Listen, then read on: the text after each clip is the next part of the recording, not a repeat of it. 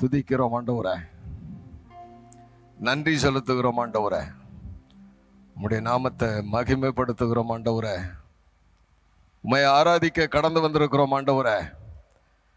எங்கள் நம்பிக்கை விசுவாசம் உம்மீது இருப்பதனால நம்பிக்கையோடு நாங்கள் வந்திருக்கிறோம் ஆண்டவரே. இதை பார்த்து கொண்டிருக்கிற அனைத்து மக்களும், திருச்சபை மக்கள் மட்டுமல்ல ஆண்டவரே, ஆண்டவரே இதை முடிச்சூர் சிஎஸ்ஐ பவுல் ஆலயத்தை நண்பர்களாய் ஆண்டவரே இதை பின்பற்றுகிறவர்களாய் இருக்கிற ஒவ்வொரு மக்களுக்காகவும் நாங்கள் வேண்டுதல் செய்கிறோம். இந்த நாளிலே இந்த லைவ் ஆராதனையில் பங்கு பெறுகிற ஒவ்வொருவருக்காகவும் வேண்டுதல் செய்கிறோம். ஒவ்வொருவரையும் உம்முடைய சமூகத்தில் ஒப்பு கொடுக்கிறோம் ஆண்டவரே, ஒப்பு கொடுக்கிறோம். கர்த்தர் என்ன நடக்குமோ என்று அதிர்ந்து போய் திகைத்து போய் நிற்கின்ற இந்த குடும்பங்களுக்கு சமாதானத்தை கொடுக்கிறவர் நீர், சந்தோஷத்தை கொடுக்கிறவர் நீர், விசுவாசத்தை தந்திருக்கிறவர் நீர், நம்புங்கள் என்று சொல்லுகிறவர் நீர். நம்பி நாங்கள் உம்மை பின்பற்றி உம்மிலே பலன் கொள்ள எங்களுக்கு கிருபை தாரும், கிருபை தருவீராக. இந்த நாளின் செய்தியை நீங்கள் ஆசீர்வதிங்க ஆண்டவரே. எங்களை அடியனை மறைத்து கொள்ளுங்க, நீங்க பேசுங்க. கேட்கிறவர்களாய் மாத்திரம் அல்ல, அதை வாழ்க்கைப்படுத்தி பார்க்க எங்கள் ஒவ்வொருவருக்கும் கிருபை தரும்படியாயும் சமூகத்திலே ஒப்பு கொடுக்கிறேன். துதி கனம் மகிமை உமக்கே செலுத்துகிறேன். இயேசுவின் மூலம் ஜெபங்களும் பிதாவே, ஆமென், ஆமென், ஹல்லேலூயா. இயேசு கிறிஸ்துவின் இனிய நாமத்தில் உங்கள் அனைவரையும் நான் வாழ்த்துவதில் நான் மகிழ்ச்சி அடைகிறேன். முடிச்சூர் பவுல் ஆலயத்தின் சார்பாக உங்களை வாழ்த்துவதில் இதை பார்த்து கொண்டிருக்கிற நேரலையிலே பார்த்து கொண்டிருக்கிற அனைத்து மக்களையும் நான் வாசிக்கிறேன். குறிப்பாக இந்த நாளிலே விமென் டே சண்டே என்று கொண்டாடி கொண்டிருக்கிற ஒவ்வொரு மக்களையும், ஒவ்வொரு தாய்மார்களையும் நான் வாழ்த்துகிறேன். குறிப்பாய் அதிகமாய் எங்கள் திருச்சபையினுடைய தாய்மார்களுக்காக நாங்கள் நன்றி செலுத்துகிறோம். அவர்களை வாழ்த்துவதில் நாங்கள் கடமைப்பட்டுள்ளோம். அநேக காரணங்கள், காரியங்கள் அதனை நான் சொல்ல முடியும். இன்றைக்கு இந்த திருச்சபை இருப்பதற்கு முழு முதற் காரணம் தாய்மார்கள், தாய்மார் சங்கம்.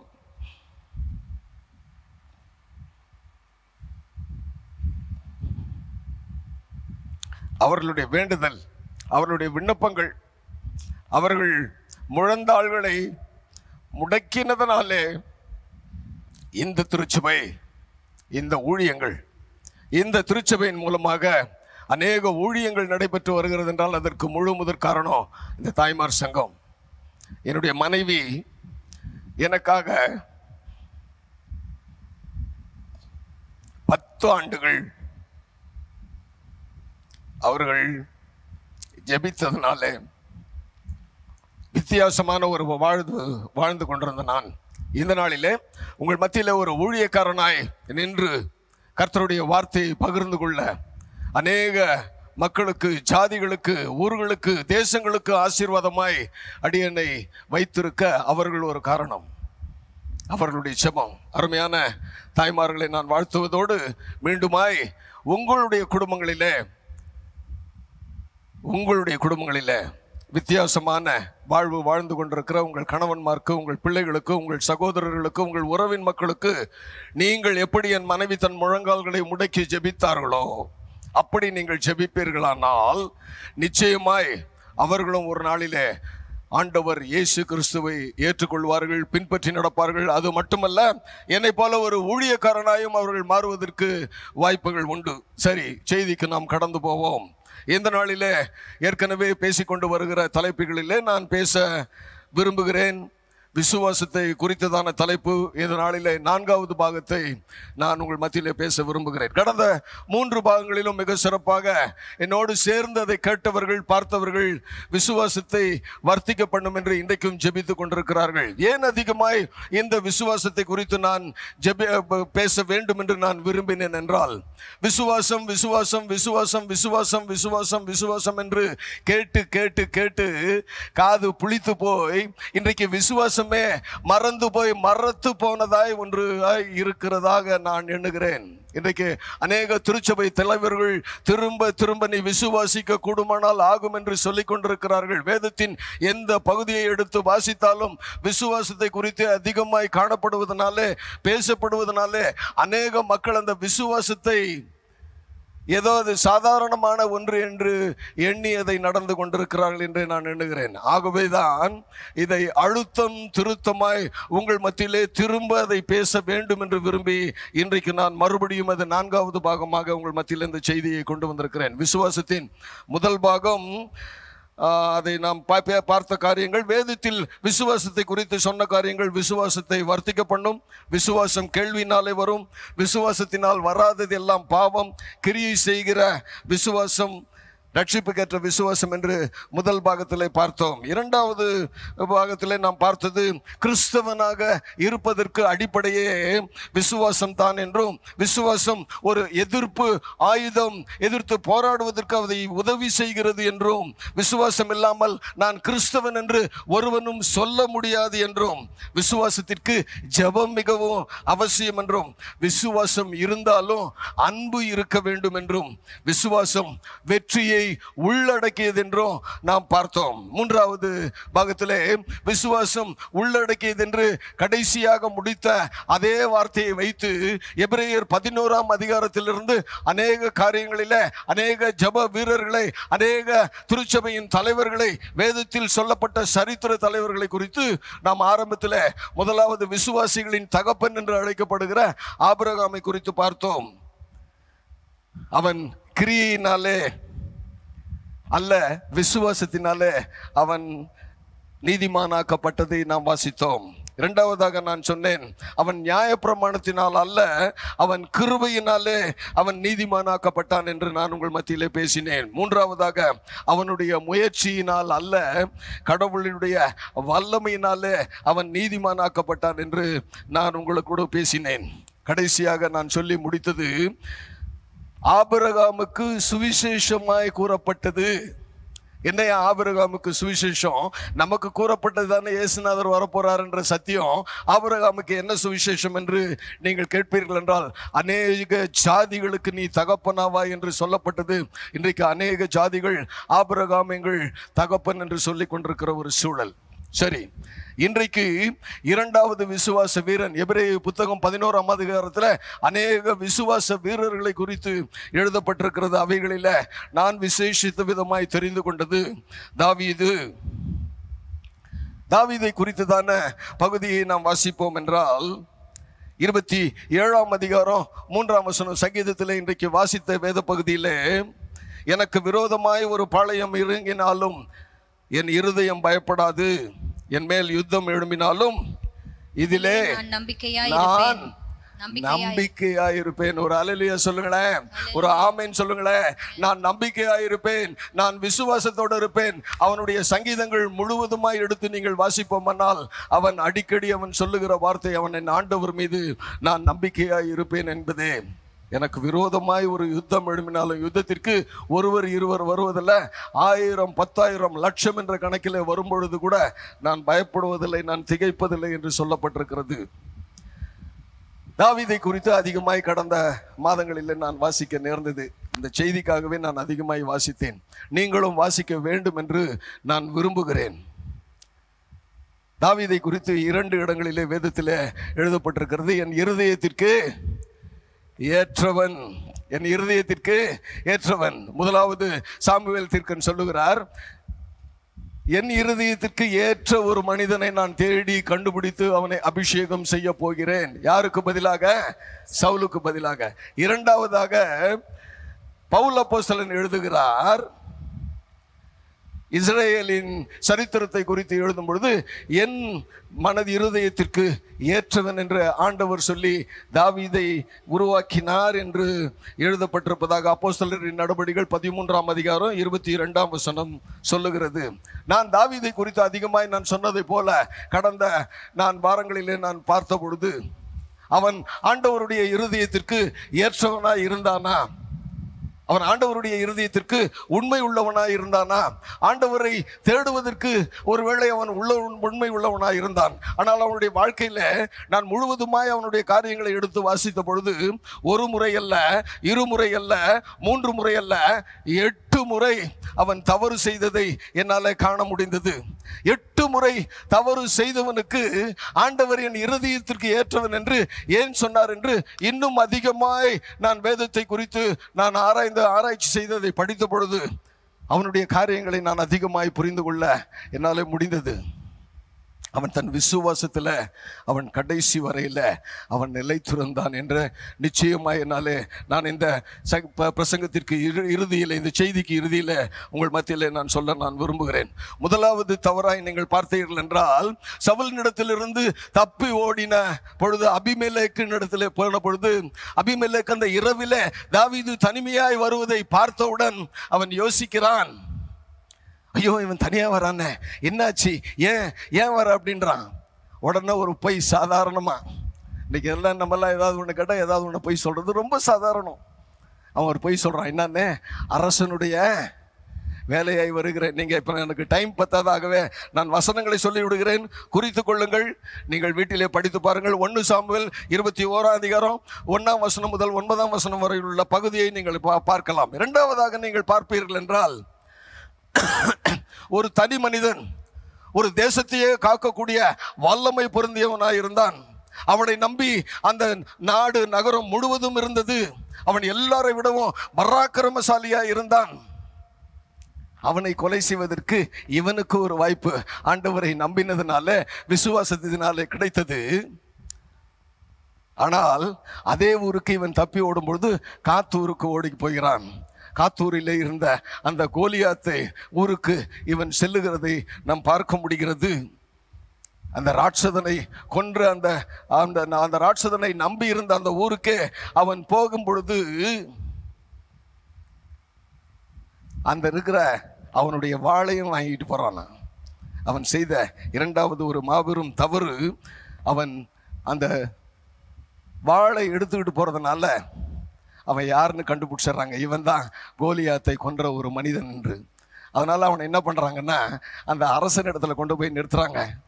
தாவீதை நாங்கள் கூட்டின்னு வந்திருக்கிறோம். இவன் பார்த்த உடனே என்ன பண்றான்னா, வேஷம் மாறிடுறான். வேத வசனத்தில் நீங்கள் வாசித்தீங்கன்னா உங்களுக்கு தெரியும். நீங்கள் பாருங்களேன், அதில் 1 சாமுவேலின் புஸ்தகம் 21 10 முதல் 15 வரை உள்ள பகுதி, வேஷம் போடுகிறான். என்ன அன்பான சகோதரர் ஒருத்தர் இருக்கிறார், பாடுறார் ஒரு பாட்டு, வேஷம் போடுறா மனுஷன், வேஷம் போடுறா, சஞ்சலப்படுகிறா வீணா, சஞ்சலப்படுகிறா. வேண்டாம், நீ பாட இப்ப செய்திக்கு போக முடியாது. வேஷமாய் திரிந்து கொண்டிருக்கிற மக்கள், மனிதர்கள், அநேக மக்கள் இன்றைக்கு நமக்குள்ள மட்டும் இல்ல, வெளியில எல்லா இடத்துலையுமே இருக்கிறாங்க, வேஷம் போட்டுக்கிட்டு இருக்கிறான். இவன் வேஷம் மாறினான் என்று சொல்லப்பட்டிருக்கிறது. ஒருவேளை தன்னை தப்பித்துக் கொள்வதற்காக வேஷம் போடலாம், அது வேறு வகையாக சொல்லப்பட்டது. ஆனால் இவன் செய்த தவறினாலே அவன் வேஷம் போட்டான் என்று நான் பார்த்தேன். அடுத்தபடியாக பார்த்தீர்கள் என்றால், பெலிஸ்தியரின் தேசத்திற்கு அவன் போனான். சவுலிடத்திலிருந்து தப்பி ஓடின பொழுது இஸ்ரேலிலே இடம் இருந்தது, ஆனால் அதை விட்டு பெலிஸ்தீன் தேசத்திற்கு போனான். 16 மாதங்கள் அந்த தேசத்திலே அவன் இருந்தான் என்று நாம் வேதத்திலே வாசிக்கிறோம். 16 மாதங்கள். அந்த 16 மாதங்களும் பெலிஸ்தீனுக்காக யுத்தம் பண்ணுவதாய் அவன் யுத்தம் செய்து கொண்டிருந்தான், காண்பித்துக் கொண்டிருந்தான் என்று வேதம் சொல்லுகிறது. எனக்கு அன்பான சகோதரனே, சகோதரியே, நீ யாரோடு செல்லுகிறாய், எந்த இடத்துல இருக்கிறார் என்பதை யோசித்து பார்க்க தாவீது நமக்கு ஒரு முன்னோடியாய் அவன் தவறு செய்தான் என்றைக்கு உங்களிடத்திலே நான் பேசிக் கொண்டிருக்கிறேன். இந்த 16 மாதங்களும் அவன் ஒரு சங்கீதம் கூட எழுதலையாம். இந்த 16 மாதங்களும் ஒரு சங்கீதம் கூட அவன் எழுதவில்லை என்று நான் வாசித்தேன். அதற்கு அடுத்தபடியாக பார்த்தீங்கன்னா, அரசனாயிடுறான், எல்லாம் ஆயிடுறான். பேழையை கொண்டு வர வேண்டும் என்று அவன் விரும்புகிறான். அதை கொண்டு வருவதிலே அவன் எப்படி இருக்கிறான் அப்படின்னு சொல்லி பார்த்தீங்கன்னா, அவன் கவனக்குறைவாக இருந்தான் என்று நான் எழுதியிருக்கிறேன். கவனக்குறைவாக. இன்றைக்கு ஆண்டவருடைய சன்னிதானத்திலே வந்து கவனக்குறைவாக இருக்கிற மக்கள் அநேகம் பேரை பார்க்கிறோம். ஒரு 2 நாளைக்கு முன்னால என் கூட ஒருத்தர் வந்து பேசிக்கிட்டு இருந்தார் வீட்டாண்ட. இந்த சர்ச்சில் நீங்கள் ஏசி போடலன்னா நல்லா இருக்கும்னாரு, ஃபேன் கூட ஆஃப் பண்ணிட்டீங்கன்னா நல்லா இருக்கும்னாரு. ஏன் அப்படின்னு கேட்டால், சர்ச்சில் வந்து தூங்குறாங்கய்யா, பார்க்குறதுக்கு கஷ்டமாக இருக்குதுயா. சர்ச்சில் வந்து தூங்குறான், பார்க்கறதுக்கு கஷ்டமா இருக்கு, கவனக்குறைவு, அசால்ட்டா இருக்கிறோன்னு சொல்றாங்க. உண்மையாய் நியாயமாய் பார்த்தால் கர்த்தருடைய பெட்டியை தோளின் மீது சுமப்பதற்கு கோகாத்தின் புத்திரருக்கு கொடுக்கப்பட்ட ஒரு உரிமை. கோகாத்தின் புத்திரருக்கு கொடுக்கப்பட்ட ஒரு உரிமை. ஒரு நாட்களில பிரபுக்கள் எல்லாம் கூடி வண்டிகளும் மாடுகளும் கொண்டு வந்து மோசேயின் இடத்துல கொண்டு வந்து ஒப்படைக்கிறார்கள். ஆசாரியர்களிடத்தில் அதை ஒப்புவிக்கிறானே ஒழிய இந்த கர்த்தருடைய பெட்டியை தூக்குவதற்கு அவர்களிடத்திலே அந்த வண்டி மாடுகளை கொடுக்கப்படவில்லை என்று வேதம் சொல்லுகிறது. எண்ணாகம புஸ்தகம் 7ஆம் அதிகாரம் 9ஆம் வசனம், அதை வாசிங்க. எண்ணாகமம் 7:9. காரணம் என்னவென்றால் கர்த்தருடைய சன்னிதானத்திற்கு வரும்பொழுது அந்த பயமும் பக்தியும் இருக்க வேண்டும். 7:9. கோகாத்தின் புத்திரருக்கோ ஒன்றும் கொடுக்கவில்லை. தோள் மேல்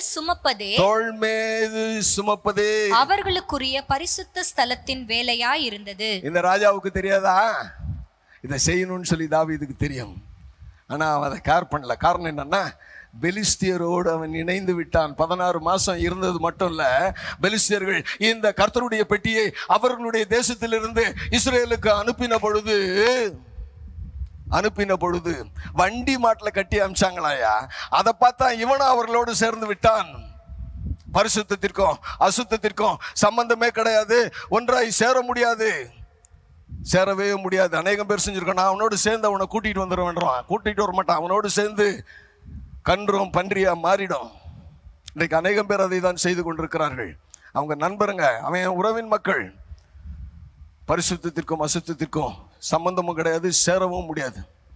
ஜாக்கிரதை. ஆனால் இவன் அதை பார்த்ததுனால, அந்த 16 மாசம் இருந்ததுனால, அந்த சாரல் இவனுக்கு அடிச்சதுனால இவன் அதை விட்டுட்டான். தோளின் மேல சுமக்கிறத விட்டுட்டு ஒருத்தனை அநியாயமாய் கொன்று போட்டான் என்று சொல்லலாம்.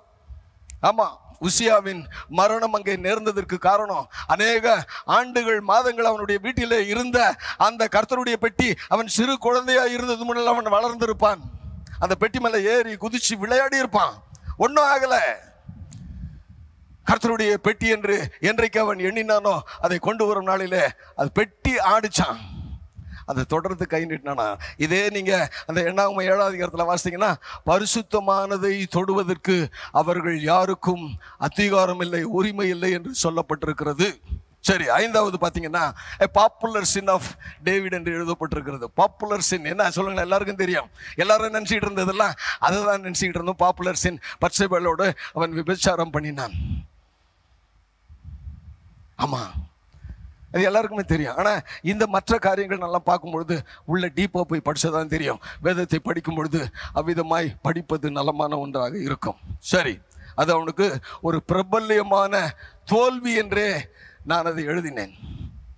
சரி, 6 பார்த்தீங்கன்னா அவனுடைய ஹஸ்பண்டை கொண்டுட்டான். அவன் உரியாவை அவன் கொலை செஞ்சிட்டான். அதை மறைக்கிறதுக்கு இதை மறைக்கிறதுக்காக இன்றைக்கு தொடர்ச்சியான பாவங்கள் கமா கமா கமா என்று போட்டுக்கொண்டு தொடர்ச்சியாய் பாவங்கள் ஒவ்வொரு மனிதனும் செய்து கொண்டிருக்கிற ஒரு காரியங்கள்.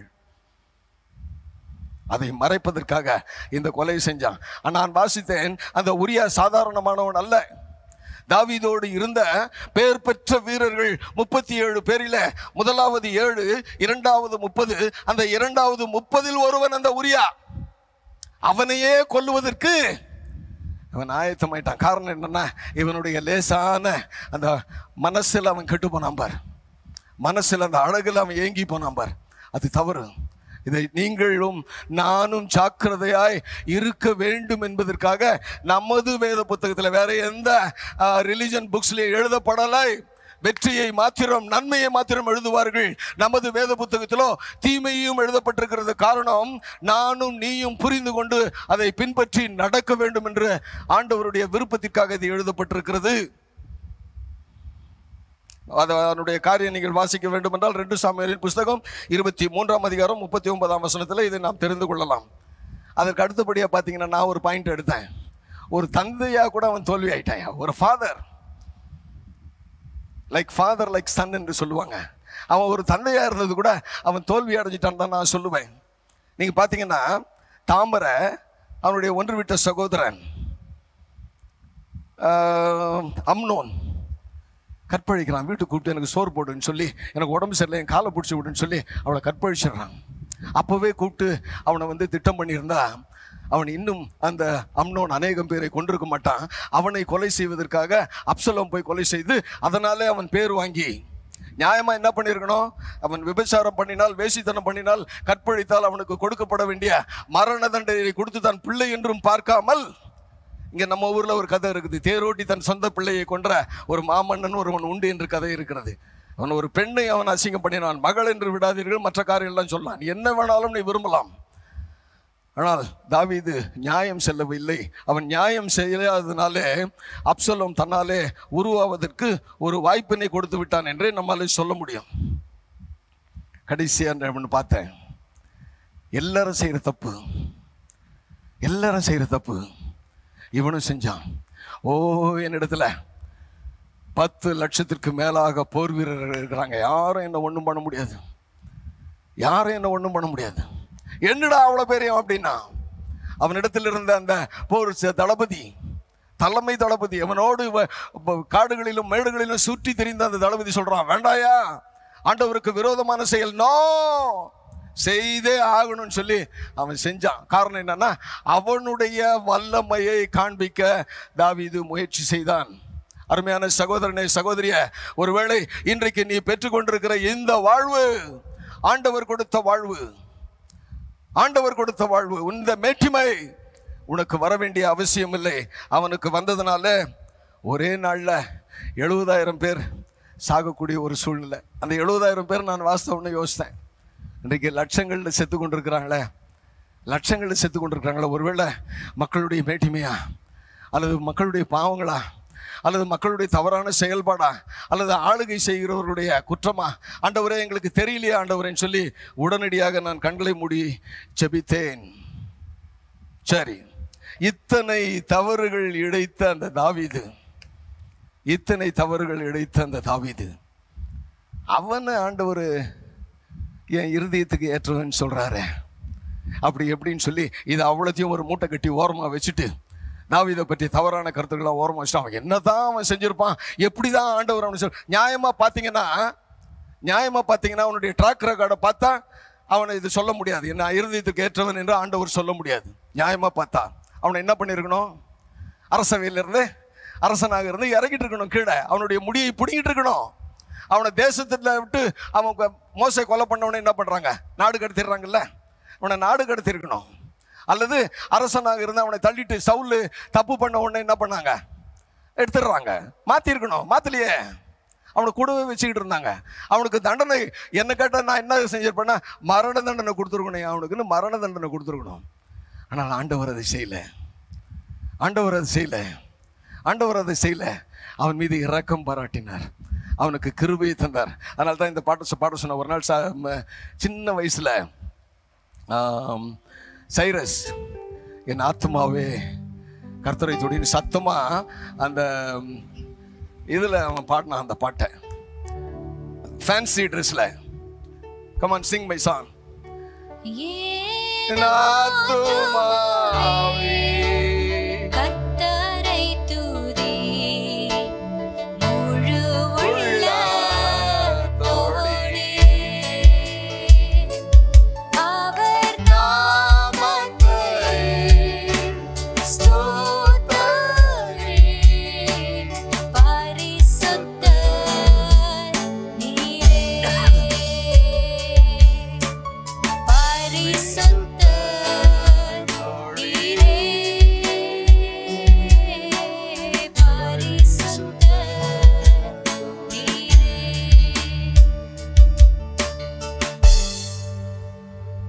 Come on, sing.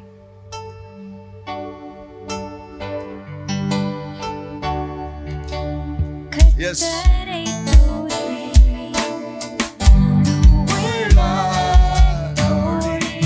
Amen, amen, amen.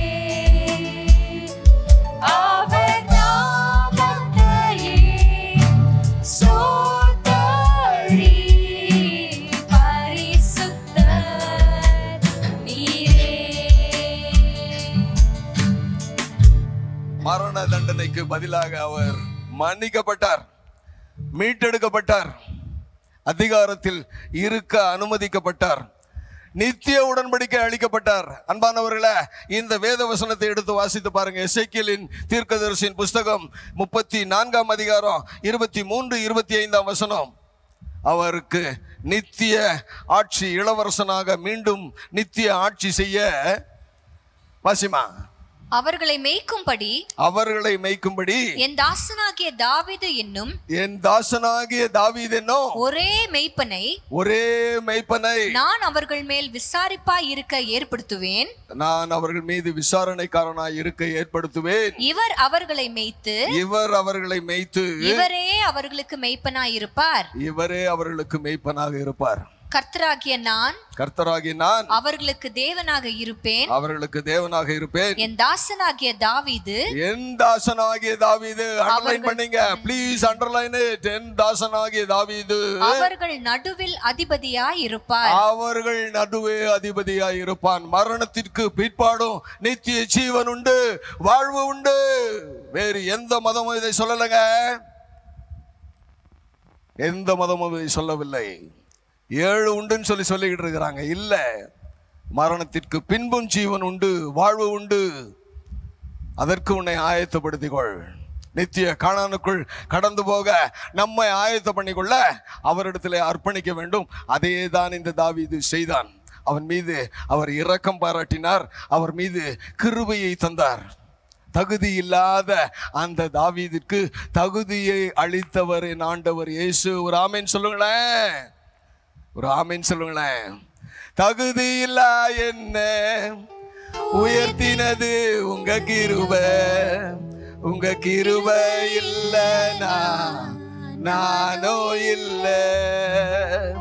உங்க கிருபை இல்லனா நானோ இல்ல.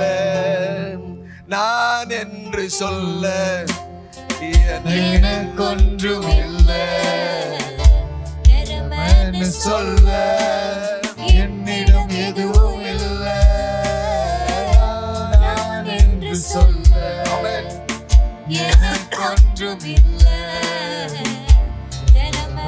சொல்ல என்னிடம் எதுவும் இல்லை. தகுதியில்லா என்னை உயர்த்தினது உங்க கிருபை. தகுதியில்லா என்னை உயர்த்தினது உங்க கிருபை. உங்க கிருபை இல்லைனா நானும் இல்லை. உங்க கிருபை இல்லைனா நானும் இல்லை. நான் எழுதினேன், இவ்வளவு ராயலா அவன் குழப்பின பொழுது கடவுள் ஏன் இரக்கமுள்ளவராய் இருந்தார்? ரொம்ப ராயலா குழப்பி இருக்கிறான் அவன். 1, 2 இல்லை, இந்த 8 தான் என் கண்ணுக்கு தெரிஞ்சது. இன்னும் கூட நிறைய இருந்திருக்கலாம். ஆராய்ச்சியாளர்கள் அல்லது அதற்கென்ற படித்தவர்கள் கண்டுபிடிச்சு சொல்லலாம். முதலாவது அவன் சொல்றான், சங்கீதம் 51 அவன் மனம் திரும்புகிறான். பரிசுத்த ஆவியை என்னிடத்திலிருந்து எடுத்து போடாமல் ஒருவனு கெஞ்சுறான். ஆமா, நறுங்குண்டதுமான இருதயத்தை பிறக்க மாட்டீங்கல்ல ஆண்டவரே என்று கதறுகிறான். நான் பிறக்கும் பொழுதே, என் தாயின் வயிற்றில் பிறக்கும் பொழுதே நான் பாவியாய் பிறந்தேன் அவன் கதறாயா? Are you ready to accept? Better to accept now. Better to accept. ஏற்றுக்கொள், ஒப்புக்கொள்.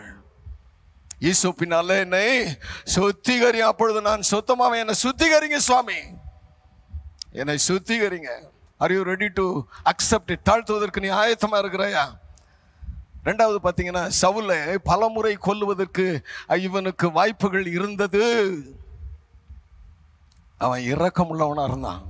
ஆண்டவர் எப்படி இவன் மேல இரக்கம் உள்ளவனா இருந்தாரோ அப்படி அவன் இரக்கம் பாராட்டினான். நான் எதுக்கும் தகுதி இல்லையே, தகுதி இல்லாத என்ன ஒரு அரசனா உயர்த்தினார. ஒதுக்கப்பட்டவன், தள்ளப்பட்டவன், தாழ்த்தப்பட்டவன், வனாந்திரத்துல சுற்றி திரிந்த ஆடு மாடுகள் மத்தியில இவனும் ஒரு மிருகமாய் அலைந்து கொண்டிருந்தவன்.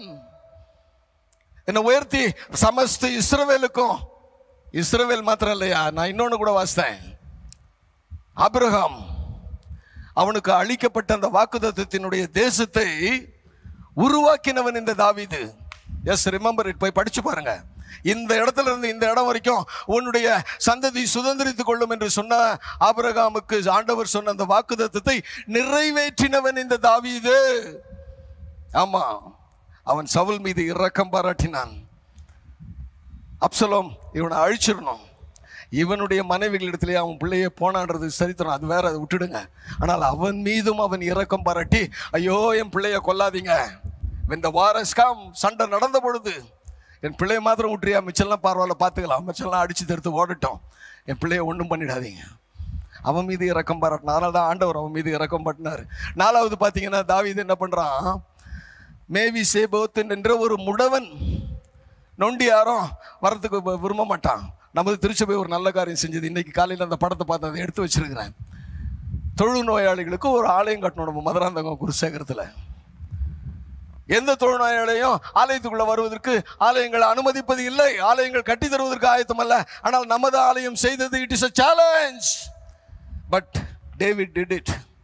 தாவீது அதை செய்தான்.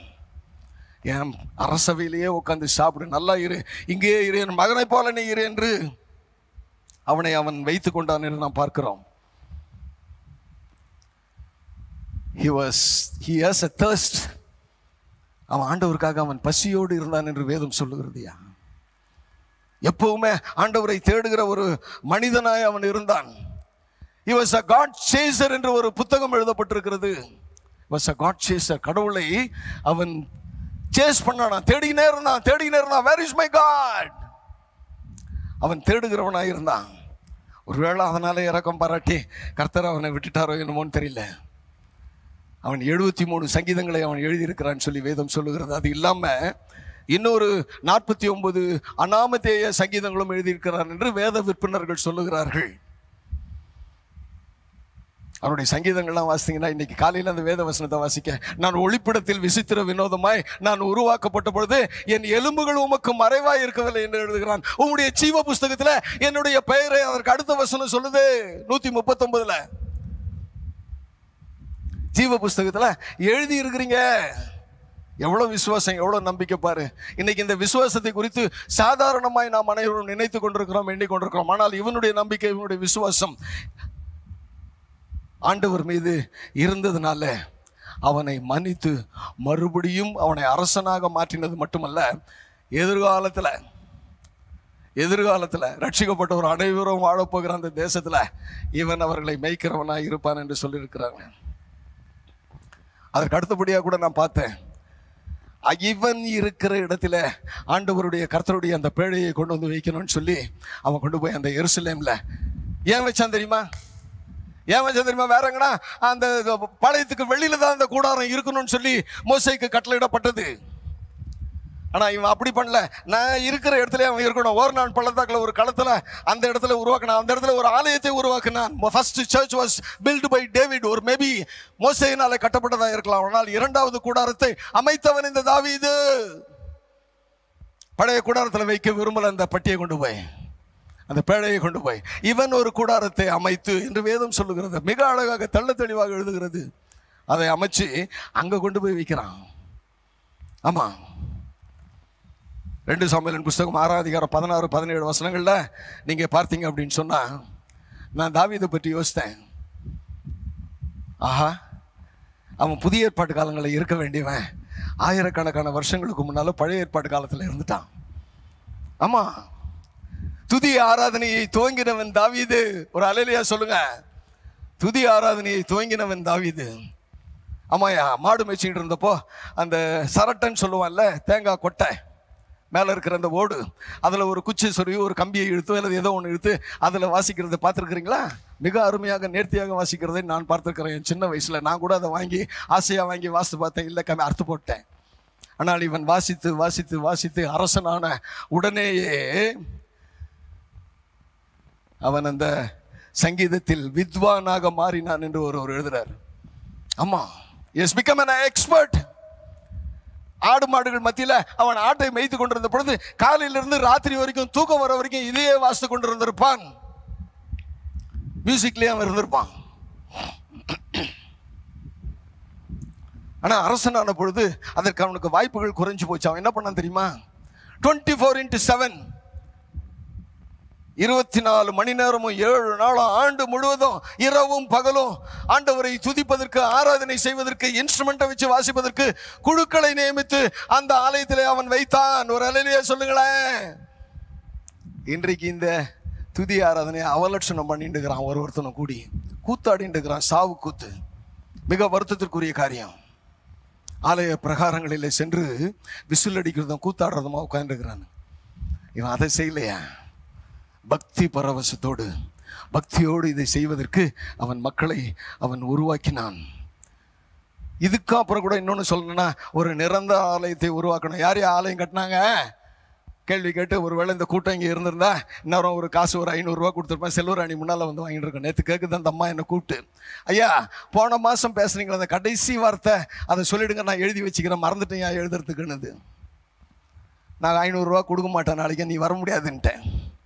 அப்பவும் கேட்குது, நாளைக்கு தான் அடைப்பு இல்லையே, எல்லாரும் வந்துடுறமேன்னு. நான் வேண்டான்னு சொன்னேன். வெளியில் போகாதீங்க. இன்னொரு மாதிரி ஒரு 2 பேர் போட்டு, நாங்கள் மாதம் சந்தா கரெக்டாக செலுத்திடுவோம்யா, சந்தா அட்டை செலுத்த முடியலையா, வேண்டாமா, வெளியில் வராத, இப்போ வேண்டாம். கடந்த முறை எல்லாரும் சேர்த்து வைத்து செலுத்தினதை போல செலுத்துங்கள், இப்போ வேண்டாம். எஸ், சரி, நம்ம செய்திக்கு போவோம். அவன் ஆலயத்தை தாவீது கட்டவில்லை. காரணம் என்னவென்றால், அவனுடைய கரம் ரத்தம் படிந்த கரம். ஆண்டவருடைய வாக்குத்தத்தத்தை நிறைவேற்றுவதற்காக இவன் முயற்சி செய்ததுனால, தேசங்கள் முழுவதுமாய் அவன் போராடினதுனால, ரத்தம் சிந்தின கரம் என்றதுனால அவன் ஆலயத்தை கட்ட அவன் அனுமதிக்கப்படவில்லை. சமாதானம் என்று அழைக்கப்படுகிற அவனுடைய மகனாலே அந்த ஆலயத்தை கட்டினான். ஆனால் அவன் மகன் ஆலயத்தை கட்டவில்லை. முன்னின்று சூப்பர்வைஸ் பண்ணான். சூப்பர்வைசர் ரைட்டா, என்ஜினியர் ரைட்டா, ஓனர் ரைட்டா? ஓனர் தான். அதை கட்டுவதற்கு முழுவதுமாய் சவதரித்த தாவீது. ஒரு ஆமென் சொல்லுங்க, ஒரு அல்லேலூயா சொல்லுங்க. நான் சொல்றேன், நான் படிச்சது, எனக்கு தெரிஞ்சது, நான் பிராக்டிக்கலா தான் யோசிக்க தெரியும் எனக்கு.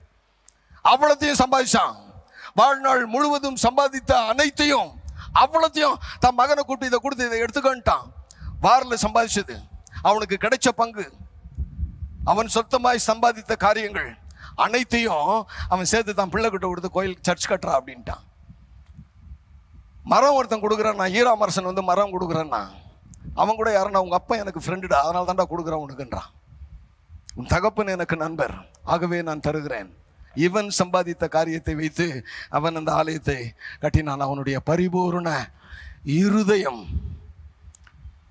பரிபூர்ண இருதயம், from the beginning to the end of his life. அவன் உருவ வழிபாட்டிற்கு அவன் செல்லாதவனாயிருந்தான். 40+ kings were there. 40 அரசர்களுக்கு மேலாக இருந்தாங்க. யூதேயாவிலும் இஸ்ரேலிலும் அநேகமாக, இன்க்ளூடிங் his son சாலமோன் கூட உருவ வழிபாடு செய்வதற்கு கடந்து போனான். தாவீதுடைய இருதயம் கடந்து போகவே இல்லை. ஒரு ஆமென் சொல்லுங்களேன். அவன் ஆண்டவரோடு அவ்வளவு அவன் உண்மையுள்ளவனாய் அவன் இருதயம் இருந்ததுனால, இந்த இது சொன்ன அது ஒரு பாயிண்ட் விட்டேன்னு நினைக்கிறேன். இந்த துதி ஆராதனையில் பிசாசை கூட ஓட்டலாமா? இவன் ஓட்டி காமிச்சான். S proved. எங்கேயான்னு கேட்டிங்கன்னா, சவுலுக்கு மேலே இருந்த அந்த ஆவியை ஓட்டினது யாருங்க? தாவீது தான்.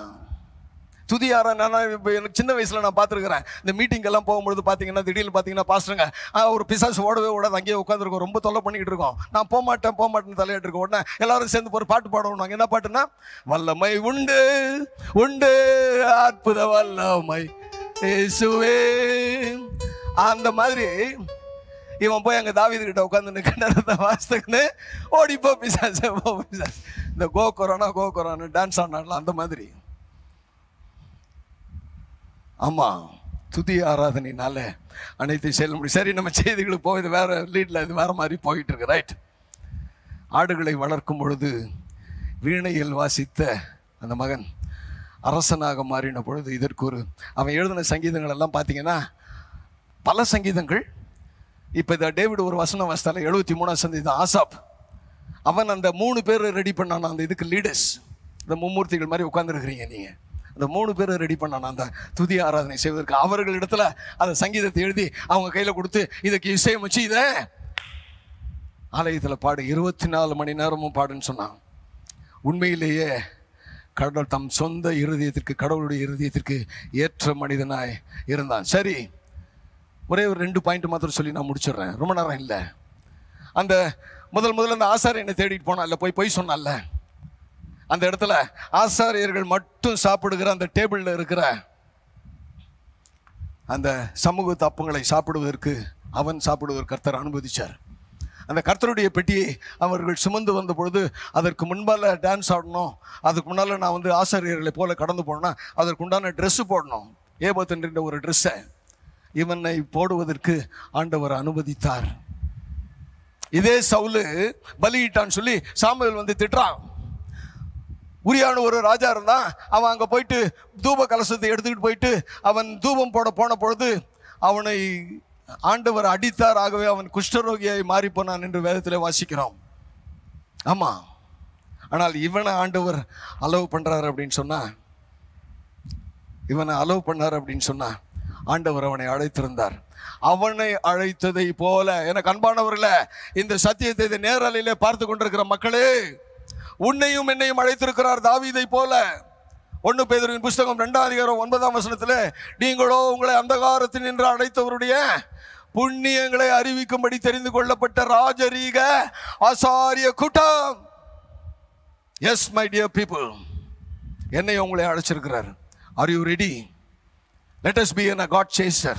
தாவீதை போல கடவுளை தேடி விரட்டுகிறவராய் காணப்படுவோமா? அவன் சொல்றான், மானானது நீரோடைகளை வாஞ்சித்து கதறுவதை போல தேவனே என் ஆத்துமா உமை வாஞ்சித்து கதறும். அந்தி சந்தி மத்தியான வேளையில தியானம் பண்ணி முறையிடுவேன்னு சொல்றான். Are you doing it? He did it. அவன் செய்தாயா? அதனால தான் அவனை அரசனா மாத்திரம் இல்லாமல் ஃபியூச்சருக்கும் அவனை ஒரு மெய்ப்பனாக அவனை வைத்திருக்கிறார். ஆகாமிய கூடாரங்களில் வாசமாய் இருப்பதை காட்டிலும் என் தேவனுடைய ஆலயத்தின் வாசற்படியிலே காத்திருப்பதையே நாடுவேன். இன்னொரு வசனம் நான் வாசித்தேன், அடைக்கலான் குருவிக்கு வீடும் தகைவலான் குருவிகளின் குஞ்சுகளை வைப்பதற்கு கூடும் கிடைத்தது. எப்படி எழுதியிருக்கிறான் பாருங்க. அவன் இதெல்லாம் யோசிச்சிருப்பான், அந்த ஆலயத்தை பற்றி அவன் யோசிச்சுக்கினே இருந்திருப்பான் போல இருக்குது. Let us think about the church. Let us think about the Lord. Let us go behind the God. Let us chase him. தாவீதை போல நம்ம சேஸ் பண்ண, அவரை விட்டு தவறு செஞ்சுட்டு ஓடுறதுக்கு பதில் அவன் என்ன பண்ணானா, தவறு செய்யும் போதெல்லாம் ஆண்டவர் பிடிச்சிங்க. அதுக்காக தப்பு பண்ணிக்கிட்டே இருக்கலான்னு தப்பு பண்ணாதீங்க. முடியாது. தாவீதை போல என்னாலும் உன்னாலும் வர முடியாது. கொடுக்கப்படுகிற வாய்ப்பினை உபயோகப்படுத்தி ஆண்டவரை பிடித்துக்கொள். கர்த்தர் உன்னை நேசிக்கிறார், கர்த்தர் உன்னை விரும்புகிறார். நீயும் தாவீதை போல நடனமாடி ஆண்டவரை துதிக்க முடியும். இன்றைக்கு இந்த ஆராதனையில் இறுதியில் இதை பார்த்து கொண்டிருக்கிற நேரில் பார்த்து கொண்டிருக்கிற அன்பான மக்களே, உங்களுக்காக ஒரு விசேஷித்த ஜெபம் டேவிட் அவர்களால் ஏறெடுக்கப்படும். குறிப்பாக இந்த கொரோனாவின் கொடூரமான காரியங்களில் கடந்து போய் கொண்டிருக்கிற மக்கள், தயவுசெய்து உங்கள்கிட்ட இந்த ஃபோன்ஸ் இருந்தால் இதை பார்த்து கொண்டு இருந்தால், ஹாஸ்பிட்டலில் மருத்துவமனைகள் இருந்தால் இந்த கடைசி பாடலுக்கு பிற்பாடு அந்த கடைசி ஜெபம் ஏறெடுக்கப்படும். ஆகவே அந்த ஜெபத்திலே கலந்து கொள்ள அந்த மக்களை உற்சாகப்படுத்துங்க. நீங்கள் ஜெபம் பண்ணுங்க, நிச்சயமாய் கர்த்தர் உங்களுக்கு விடுதலை தருவார். பயப்படாதிருங்கள். பல லட்சக்கணக்கான மக்கள் பாதிக்கப்பட்டிருக்கிறாங்க, பல லட்சக்கணக்கான மக்கள் விடுதலை அடைந்திருக்கிறாங்க. நானும் விடுதலை அடைவேன் என்று நம்பிக்கை விசுவாசத்தோடு நாம் கடந்து போவோம். கர்த்தர் நம்மை ஆசீர்வதிப்பாராக.